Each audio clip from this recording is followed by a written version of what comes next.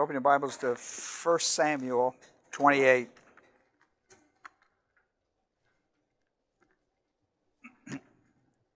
This might be my last study. I may have one more. I don't know. I'm undecided. But I'm close to the end because my guys died. So Samuel's died. This is the life of Samuel. So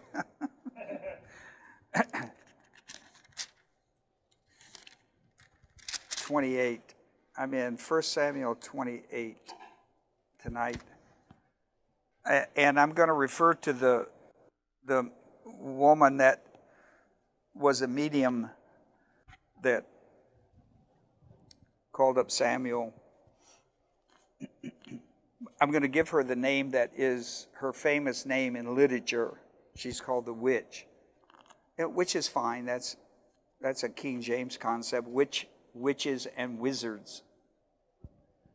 You know, female and male. But anyhow, I kind of like the Witch of En-dor. It just sounds good, doesn't it? Well, I don't know if it sounds good, but better than medium.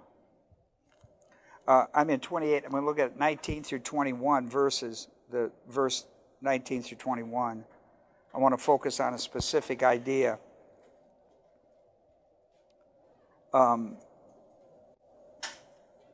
This is in Samuel said.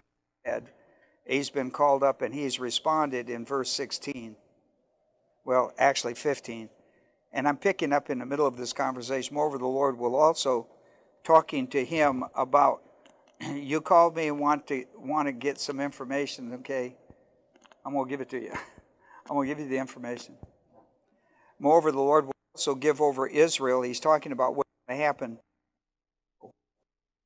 What's going to happen tomorrow. Moreover, the Lord will also give over Israel along with you into the hands of the Philistines. Therefore, tomorrow, you and your sons will be with me. Indeed, the Lord will give over the army of Israel into the hands of the Philistines. And of course, then Saul falls full length upon the ground and is afraid of the words of Samuel. Listen, he always had a problem with it, didn't he? And he's going to die with it. There was no strength left in him, and then the woman came to him. Said, behold, in verse 21, behold, your maidservant has obeyed you. I have taken my life into my hand and have listened to your words which you spoke to me. And I don't know if she thought he was having a heart attack or what was going on, but she didn't need to have the king. I showed you on the map where they were. They were 8 miles behind the enemy line, and they were at war. And he had just purged the nation while she was operating. He had purged the nation of divination. I mean, he ran them out of the country or killed them, one of the two. And she survived that. And now this guy has had what you call a heart attack in her midst. I mean, he got this word from Samuel, and she realized that. But she apparently was afraid he was going to die. The king of Israel was going to die on her watch. And she was going to be a cooked goose. She worried about that, and rightly so. And rightly so. So I want to talk about that today. My theme out of this thing is, I want to close down a little more on her, but on divination in a nation, but also this concept of tomorrow. Tomorrow. He says to her, tomorrow. Or it says to Saul, tomorrow. I mean, tomorrow. And you know where Samuel was? He was in Sheol. He was in the heart of the earth. He was where Old Testament believers went when they died. And it's just interesting to me. He's not in a place where I wouldn't think tomorrow is relevant. And apparently to his life it wasn't, but to Saul's it was, And he came up with a word of God that was relevant to the living. He came from a that's important to the living with the word tomorrow, meaning tomorrow, not some generic idea, is it? I mean, he means tomorrow. And if you read on in here, by the time you get to the 31st chapter in this great war that went on, he's going to die and his two sons. That is Saul. So let's have a word of prayer and then we'll get into this study tonight that I entitled The Witch of En-dor, because I'm after the concept of divination, but the theme is God is in control. Listen, listen to me. Look up here a minute. Here's the theme I hope we get away with. Listen, God's in charge of your yesterdays, your todays, and your tomorrows. And what I found interesting, that here's a guy who has died and he is in Sheol. Today we would say, I mean, he's in Abraham's bosom according to Luke 16. In Luke 16, he's in Abraham's bosom as an Old Testament believer. And he's in the reality of God is the same yesterday, today, and tomorrow. He is the same. I mean, he's living that reality. I mean, we believe it by faith. But he believes that in the reality of life. Do you understand what I'm saying? I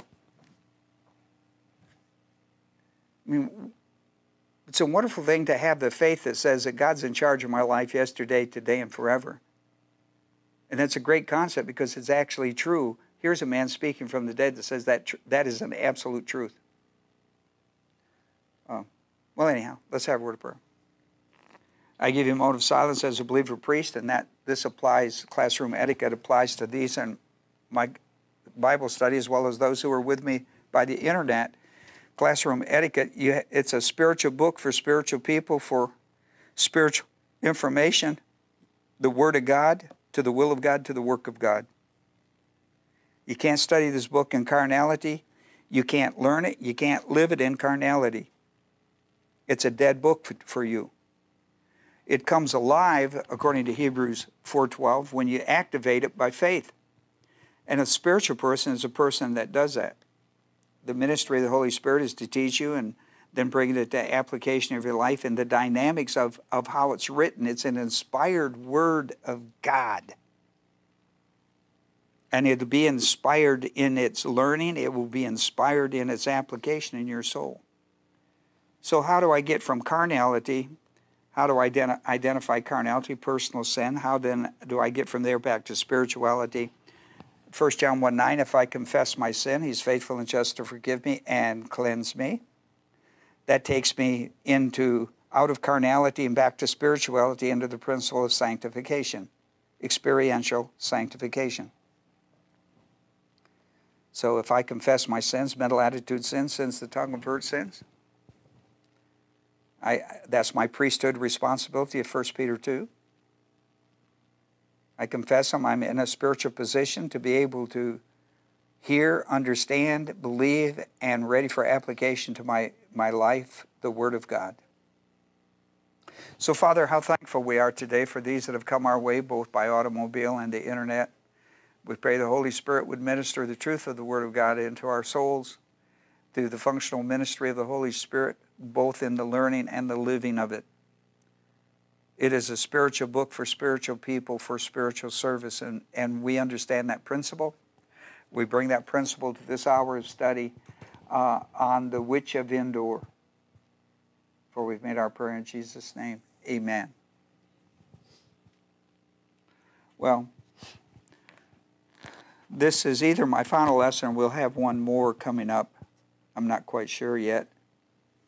But today's lesson involves King Saul enlisting the Witch of En-dor to consult with Samuel, who is dead and is in Sheol. Unger's Bible Dictionary identifies the term Witch of En-dor, that it became a popular literature, even movie, but the Bible doesn't use that word witch. It uses the word medium, sorcerer, something like that. But it is part of divination. But so the witch of En-dor, if you have an English translation, he's going to describe this person as a medium. But it's a person who is a professional practitioner of divination. This is not, this is a professional. This witch of En-dor, and she apparently was hid. She was popular and escaped the purging by Saul of divination. You can see how desperate he was. He should have purged it because the Word of God says purge it. They shouldn't have, but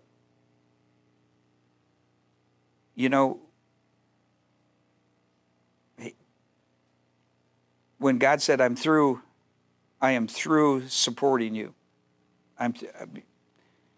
You're a king until I put you to death. You're a king, but I'm not supporting it. Remember that? With Drew said, I reject you.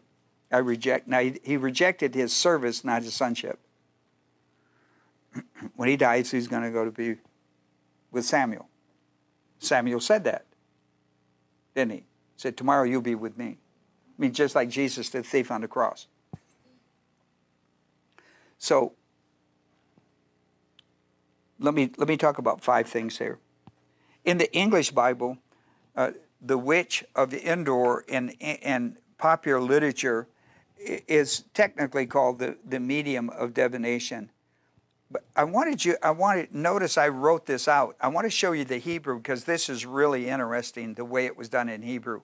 Nobody wrote it out in any translation the way the Hebrew stated it. So I want you to see it. Now remember, in Hebrew you read from the right to the left. All right? So I want to show you something. See the B-A, then we have a silent A, right? We have an I-N. That thing that looks like a Y, that's an I-N, that's a silent, doesn't take a letter. So you got B-A-A, A-H. Now, the B-A-A-L, look, watch this now. See, the A-H on the end of that word makes that female. That A-H on the end of that word, B-A-A-A-L. A-H, see, Baal, that A-H, see? So that makes that female. But look at the word that's there. B-A-A-L is what? Baal. We're all familiar with that whole system. And that's a system. Baal is not just a god, but in the Philistines, it was a highly organized religion. It's a highly organized religion. And she is a medium of that system. So she's, and this OB at the other end, the other word, it has an X. That's an aleph, that's silent. It doesn't take a letter. And so you go to the OB, ob. That's necromancy. She is the mistress of Baal, of necromancy. In other words, she specializes in calling up the dead. She is a professional. She is the mistress of Baal, of necromancy. That's how she's described in the Hebrew. She's a professional. Now we know the whole Baal system runs, all of divination runs under Satan's program of divination, and it's run by demons. Right? The whole system's run by demons. That's how religions run. I don't care how they whitewash it. It's a system that opposes God. And so this is what this is, and it's just interesting because we're often familiar with the Baal, the Phallic cult, and all these kind of things. listen, it was a highly organized religion in the land of Palestine. And all the seven nations that occupied the land of Canaan, this was their religion. And it was a horrendous, I mean, they offered human sacrifices and every imaginable lust that man has, they tried to meet that need. It was a religion of lust. It wasn't a religion of love, and it wasn't a religion of God. I mean, they had a God. It was a little g, and they had a high system. They had a high system of gods. They had a system for males and for females, like the witch and the wizards and that. So I mean, a lot of times we read this stuff and we think, oh, well, probably she's just a gal with a Ouija board, or maybe she's, you know, you see her little house trailer on the way to Florida.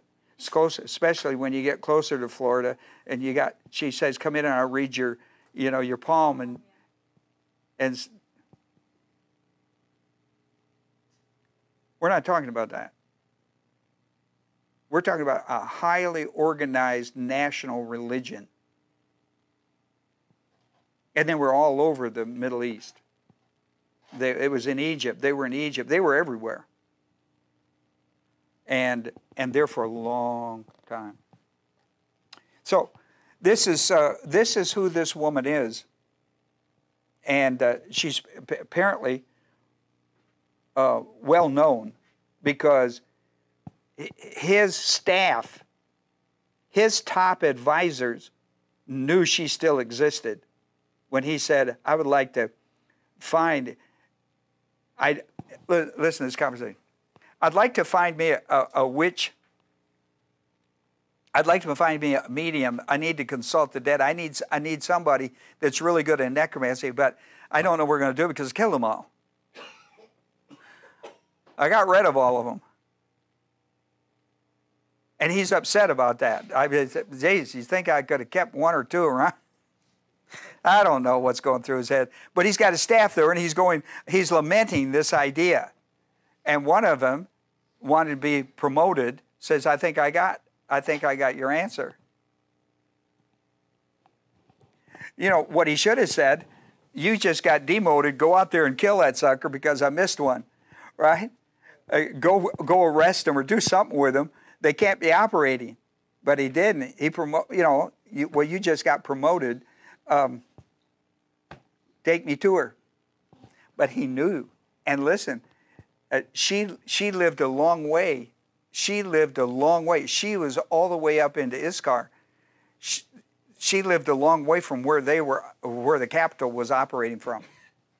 I just find that interesting. I mean, he had a good team around him, but they kept a lot of things undercover, didn't they?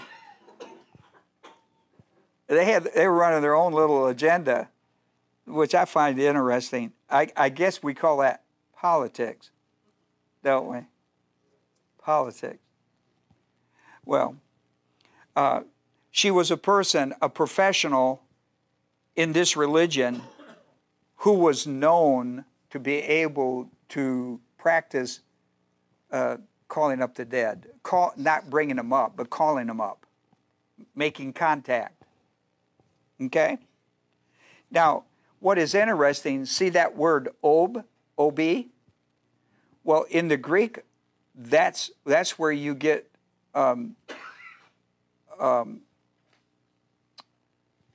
the Greek idea, I wrote in your paper, egastromuthos. You've heard of that word, egastromuthos demon? The egastromuthos. Well, in the Greek, that's the word for ob in the Hebrew. And in the English, you translate this venquility. Somebody can throw their voice. Which just makes this all kind of interesting. And when they did their seances, they used muttering, and this is important that you understand. I'm going to show it to you in a minute. They used muttering and whispering in their seances. And they would tell you, when they would contact the dead, they would tell you what the dead was saying, and they would whisper. There was a whole nother there was a whole nother conversation of voice that wasn't normal in the person. Are you with me? Sometimes it would be very low, and sometimes it would be very high. And so they called it muttering and whispering. The person would take on a different vocal identity, a completely different vocal identity, and that was a demon. Isaiah 29:4 talks about it. Then you will be brought low, from the earth you will speak, and from the dust where you are prostrate, your words will come. Your voice will also be like that of a spirit, and that's the word ob. King James calls it a familiar spirit, because it means that somebody wanted it, you contacted it, and you were familiar with that spirit. You were familiar with it. Whoever wanted requested it was familiar with that. You're going to see that in this, except it's done completely different. It freaks her out. It freaked her out because she actually, that Samson actually showed up in a form. I mean Samuel. Samuel showed up in a form. And she described him, right? Wearing a robe. And he goes like, "Oh, that's Samuel." You know, he's wearing a robe. What kind? Is a house robe or a preacher robe? You know, and a bathrobe. But what is interesting is the word spirit in this. In Isaiah 29:4, what is interesting is it is not the word for spirit. It is the word for ob. It's not the typical Hebrew word. And so, and the spirit from the ground, and your speech will whisper from the dust. So I just want you to get a background to what's going on. Number two, the mediums used incantations, which we call whispers and muttering, in their seances. For example, in Isaiah 8:19, he says, "When they say to you, consult the medium and the spiritualist," actually, I don't think that's spiritualist. I don't think there's a UAL in that. I think they're just called spiritist. I kept writing that out, and I don't know why I kept doing that. Consult the medium and the spiritist who whisper and mutter. Should not a people consult their God? Of course they should. Should they consult the dead on behalf of the living? No. God takes care of that. And so he said, "Why are you doing this? I mean, this is evil. Why are you doing that?" But my point is, listen, he says how they used it in their seances. They used the whispers and the muttering. Do you understand that? That's the demonic. During his earthly ministry, Samuel told Saul, now listen to this, and you heard me teach you this, you probably passed over it because we're at a different idea.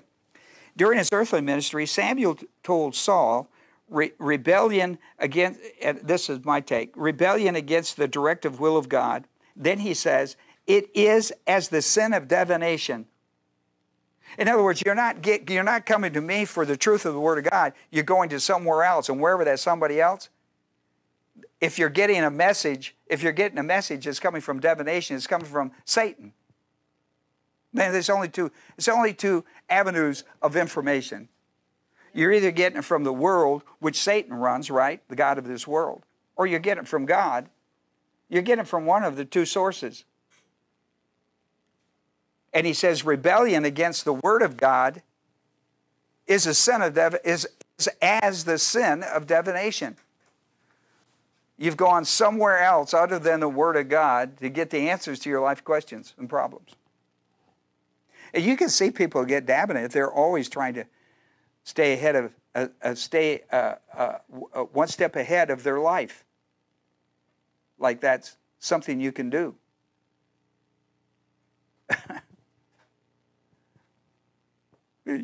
None of us that smart to do that.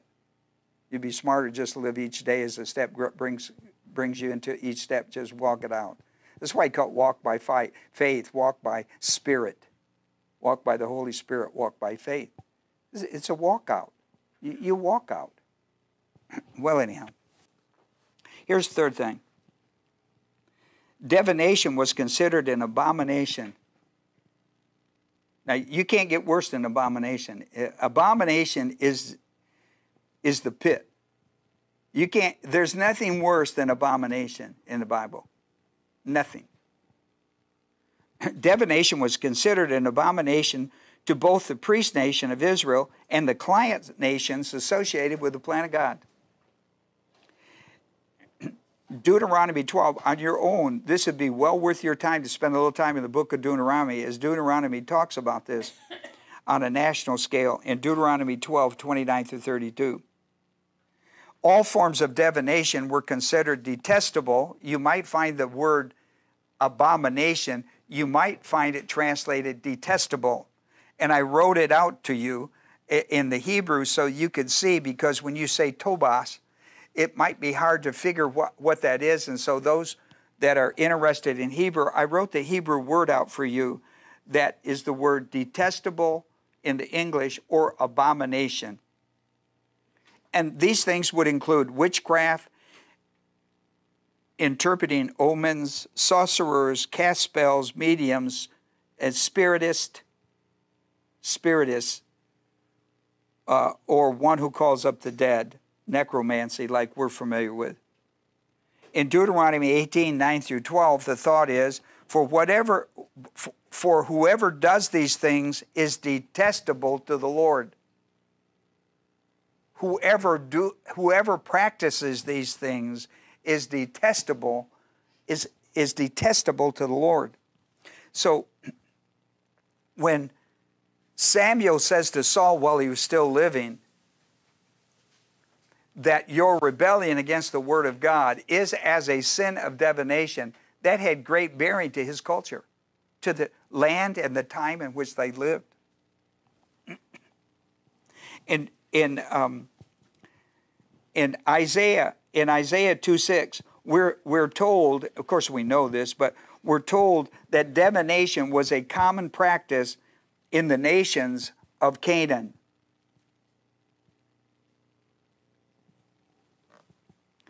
Deuteronomy 31, 17 through 19, they sacrificed to demons who were not God. First Corinthians 10 talks about that, idolatry, the system of idolatry. On the next page, still on that point 3, the priest nation of Israel was forbidden to practice it.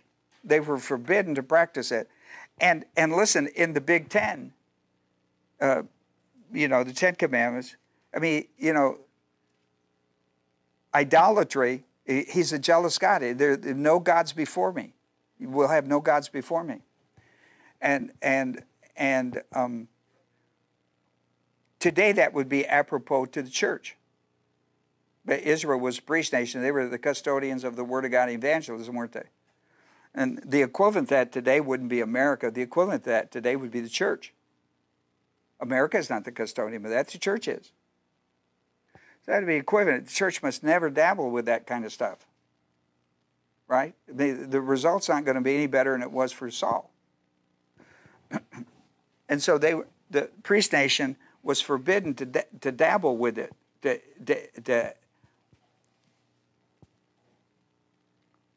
It would bring divine discipline to the nation if they dabbled with it. Other people in the nations, if they're going to do it, whatever the borders of the nation of the priest nation, every once in a while they'd say, I want it purged. And he'd go through and he'd purge it. Then it'd come back. He'd purge it, but it'd come back. Well, why? Because, this is the warfare of the angelic conflict within a nation or within a church. Let me tell you what Samuel would say today to us in the church is rebellion against the word of God is the sin of divination, wouldn't he? But it's exactly what he would tell us. That's hard to believe, isn't it? Rebellion against your rejection of the application of the truth of God's word as you understand it is as a sin of divination. That would be hard for most people to swallow, wouldn't it? Yet that's what he told It's exactly what Samuel told Saul.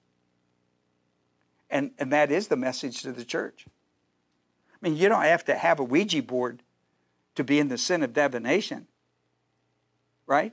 You don't have to go to somebody and have them read your palm or tea leaves. I mean, that's an eye-opener, isn't it? I mean, you got people practicing divination that would never believe that in a million years because they wouldn't permit that at all. They tell their kids, don't do anything like that. Yet they practice it in rebellion against the Word of God. I just found that interesting on Samuel's part to bring that up, and I found it to be interesting to our life. There are some key passages on this. He says it's going to bring discipline to a nation or to a believer who practices this. And I laid out some scriptures I think are really interesting for you to take a look at later. If you're interested in this subject, Exodus 22:18, Leviticus 19:31, and then Leviticus 26:7 and 27, just key verses. And then, interesting enough, it's in Psalms 106, 35 through 43, which I think is really an interesting passage. It would be well worth your time, in my opinion, to read. The others are quick and they're understandable, and when you read them, you go like, yeah, I got it.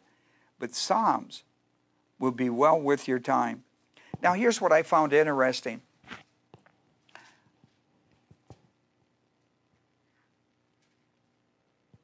Here's what we sometimes miss when God puts the divine agency into Egypt. He put the whole divine agency into Egypt. Agreed?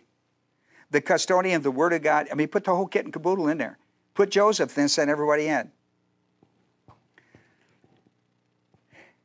And they were the light and the salt to Egypt. And Egypt was a nation just like the seven, identical to the seven nations as far as their religion. Right? I mean, if you know anything about Egypt's religion, the sun god and all that, the Nile River and all that stuff, well, when you study them, you'll see they're cut off the same rug. So that when they get to the Promised Land, they know how bad this religion is compared to the religion they have. Are you with me? So it's just interesting to me. See, God sometimes puts you in a place that's preparing you for something greater, and you're going through a lot of adversities. You're going through a lot of stretch and strain, and it may be generational before you ever. But listen, do you understand that part? 400 years. That's four. They counted it 400 years. They counted it 4 generations in there. They counted 100 years a generation in Egypt. That must be how bad it was. I mean, you know, sometimes you're someplace and you think, how long have I been there? And you say, well, I've been there a year. Like, Jesus, seems like I've been there all my, I just, you know, either you like it or you hate it. Well, he puts them down into a nation that's every bit, it's a very powerful nation, but the religion part to it is where the great conflict is.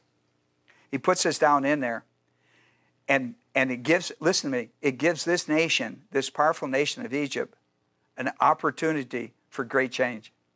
He sets this, he sets this light and salt right down in the midst of them.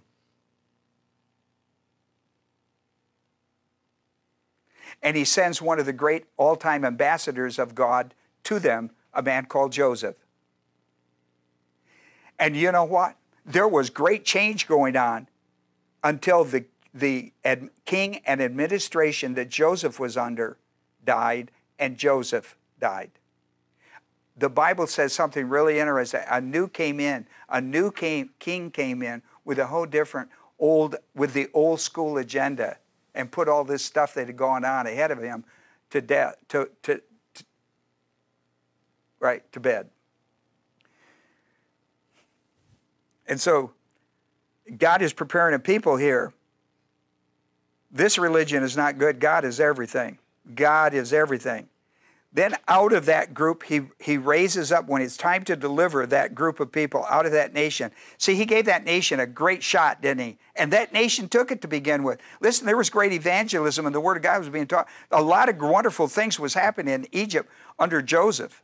He was an ambassador of salt and earth. He's a wonderful ambassador.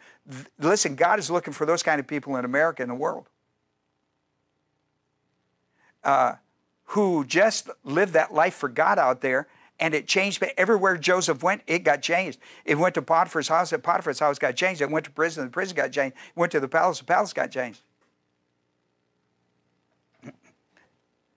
Then when God's ready to do this again, when God's ready to take them out of Egypt and put them into 7 nations with the same character, he raises a guy called Moses.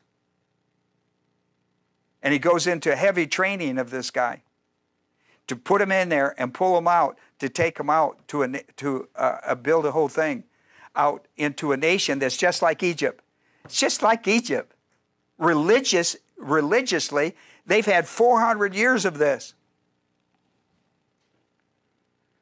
And the problem was that generation that came out were eat up with it and never got to the promised land. Listen, when you talk about 2 or 3 million people or whatever came out of there, I mean, a lot came out, didn't they? I mean, people still are we only know once they took the census how many people, and then we only know how many fighting men they had. When it says they had 600,000, that's fighting men. I mean, then, mathematically we go like, well, wow, we can maybe double or triple or more of that. So that's how we get to those numbers. But, I mean, he raises up this man, Moses. And Moses goes in, and it's the same way. He goes in there with the power of God. And this guy, that the old school Egyptians, they're not going to let him go. They're not going to do this. I mean, I don't believe you're God. And so it becomes a contest between gods.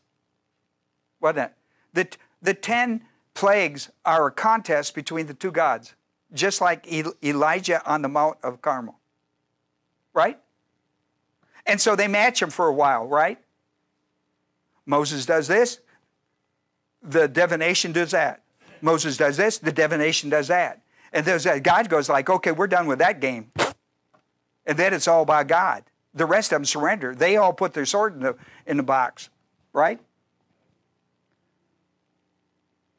It's a wonderful story, isn't it?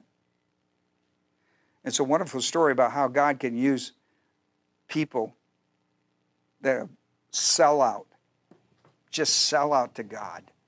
See, let's say a word came, I can't use that. We only do things halfway. We're only halfway people. But it's interesting to me. When you go to Isaiah, who is under the 5th, right? Isaiah 19th chapter, verse 3 and 4, the first four verses of Isaiah 19 is an ode to Egypt. And and here's what he's going to say, I gave you a shot. And you didn't take it. You stayed with divination.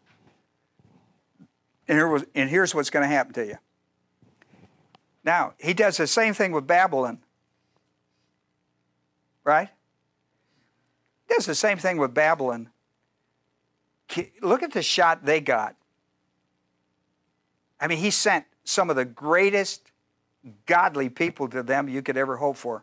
Daniel, Shadrach, Meshach. He sent a generation of young people with great prophets like Jeremiah and these men. He sent them. He sent them with him. And listen, one of the great stories is the great ministry Jeremiah had to prisoners. I mean, POWs. And the second generation, sitting under his godly teaching, boy, were they something. Were they something? The Daniels and that group of kids, they were wonderful. They were wonderful, which is a whole nother story. And listen, there's an ode in Isaiah 47. An ode is given to Babylon, and it's about divination, about how God is going to bring. Listen, I gave you a chance to walk away from that, and you didn't take it. So I'm going to drop the hammer on you. God sends you light. You just discard the light and go for the other. Throw God out and take the world in. the worldly system of satanic thinking, and at some point, boom, he's done. I just find these interesting because they're written by Isaiah. Maybe a warning to America as a client nation would be, don't get involved in divination nor anti-Semitism. Right? They're two big deals. Do not get engaged in that. And listen, as an individual believer, don't get engaged in it. The church must never be engaged in it. And you as a believer must never be engaged in these two things. Now here's the fourth point. The witch of En-dor was a survivor of Paul's purging the priest nation of divination. In 1 Samuel 28:3, now Samuel was dead, and all Israel had lamented with him and buried him in Ramah, which was his hometown, his own city. And Saul had removed from the land those who were mediums and spiritists, not spiritualist. I wrote that every time.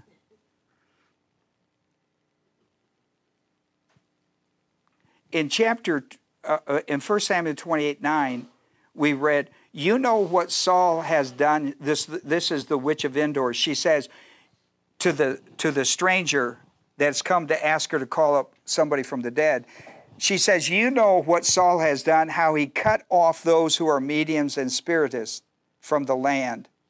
And you're trying to trap me. Remember that? She says, you're trying to trap me, and I'm not going to go for that because my head will roll and yours won't.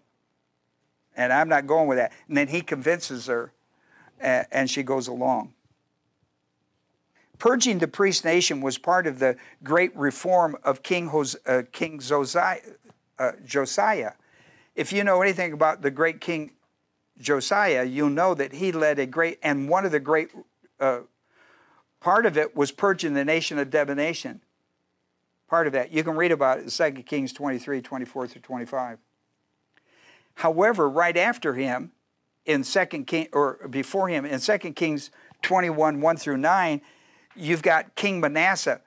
King Manasseh is probably known as the worst evil king ever. That's how he's known. And of course, he promoted it. He promoted it rather than get rid of it. In 2 Kings 21, 2, it says about Manasseh, he did evil in the sight of the Lord. I mean, he was open and bold with it. I mean, he didn't do it behind closed doors. He was open and bold with it. I mean, he pushed it in God's face. King Manasseh. If you know anything about the kings, you know about King Manasseh. Just like if you know anything about the kings, you know about Josiah, Hezekiah, and Josiah, these men who led great reformations in their land. In 1 Chronicles, this is interesting, in 1 Chronicles 10, verses 13 and 14, it says, So Saul died for his transgress which he committed against the Lord, because of the word of the Lord which he did not keep. We've talked about that. And, watch this, and because he asked counsel of a medium, making inquirers of it, and did not inquire of the Lord. Therefore, he killed him and turned the kingdom over to David, the son of Jesse. That should be the son of Jesse. Now, here's a principle that comes out of 1 Samuel. It's a principle, a biblical principle, that comes out of 1 Samuel 28:19. You may have heard of this, I don't know, but this is where it comes from. It's a saying that says, he who speaks to the dead will soon join them. You ever heard that? Well, I don't know. But and it comes from 1 Samuel 28:19. The concept. That's the phrase that became a biblical concept. He who speaks to the dead will soon join them. Here's my final point for today. Believers should avoid dabbling with divination devices such as the Ouija boards, horoscopes, psychic hotlines, psychic hotlines. You probably, psychotic hotlines probably be good for you. Palm tea reading. Now, here's where I want you to write down in your piece of paper here for point 5. This is where Psalms, in my opinion, this is where Psalms 106, 35 through 43 will become important to you. Well, it's up there. It's Psalms 106, 35 through 43. I mentioned it earlier.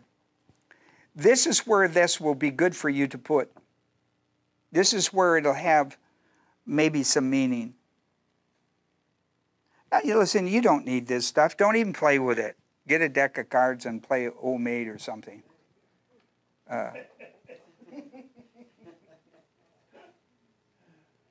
Don't dabble with this stuff. Don't dabble with it. Don't dabble with it. That's what I mean by avoid dabbling with it. Stay away from it. It's not necessary. You have God Almighty. You have the Word of God. You have the indwelling of the Holy Spirit. What are you doing? It's not a game to play. I mean, get a hockey stick. Go out and beat a can. Run around the yard and whip that can. Right, get the can down the road. Get a dog. Right? Get a dog. They'll run you to death. Let them out the backyard, and it'll take you 2 days to find them. 2 Corinthians 2:11. Here's a verse that's worth our time. So that no advantage would be taken of us by Satan, we are not ignorant of his schemes. He has a scheme to take advantage of us. That's what he's after. How could he, listen, trying to get a hook set on you. So he baits you, tries to hook you, so he can pull you in. Because his idea is to get you to do his will, not God's. Get you to do his will, not God's. That's not brain surgery, isn't it? Who could not understand that? Here's 1 Timothy 4:1 and 2. The Holy Spirit especially says that in the latter times, some will fall away from the faith, paying attention to deceitful spirits and doctrines of demons.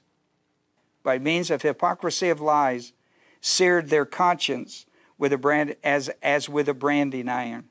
Boy, that's pretty tough, ain't it?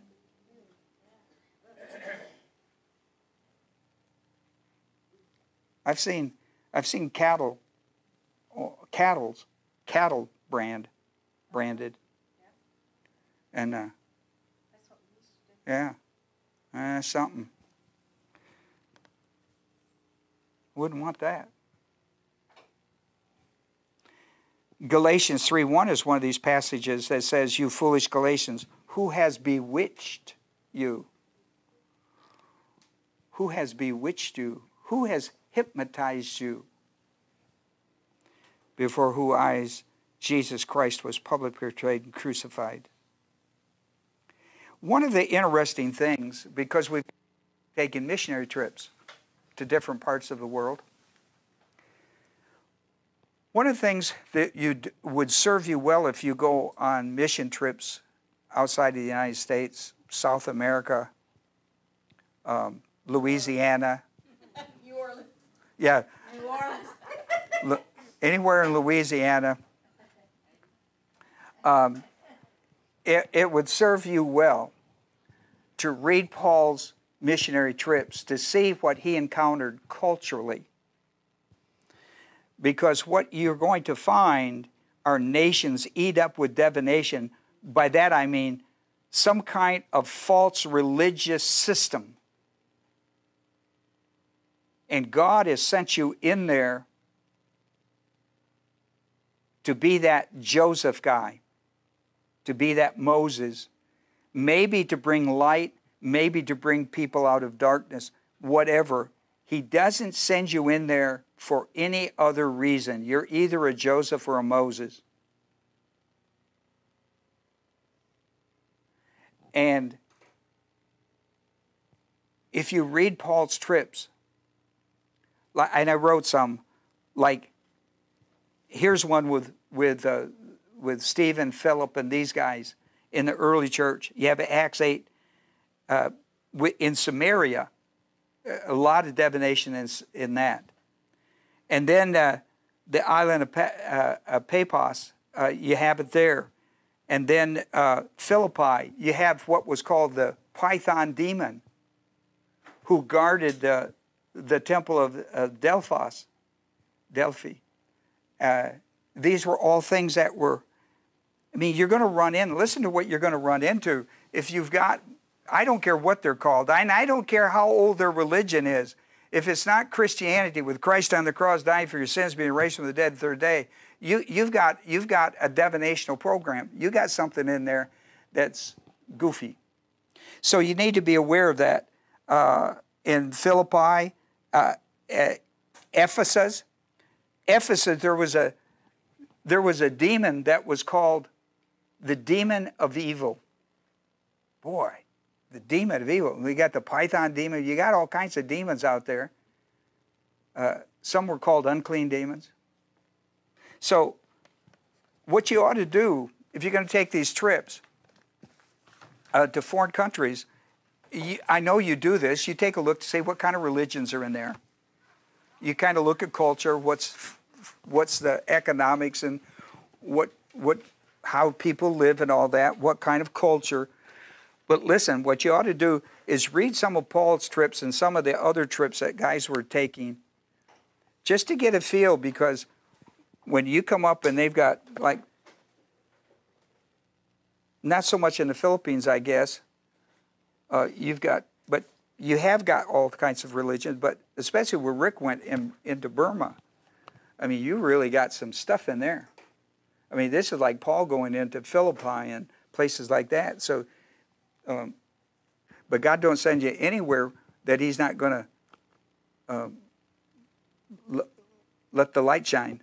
I mean, it's either to let the light shine or to pull people out. So, let's have a word of prayer. Father, we're thankful today for these that have come our way to study with us. We pray the Holy Spirit would minister the truth of the Word of God. We've looked at other cultures, Father. It doesn't matter what the religion, it doesn't matter what they call them. I mean, they're just going to call them something they can get away with. The truth of the matter is they're divination, they're evil, they're demonic, and Satan runs them and controls them.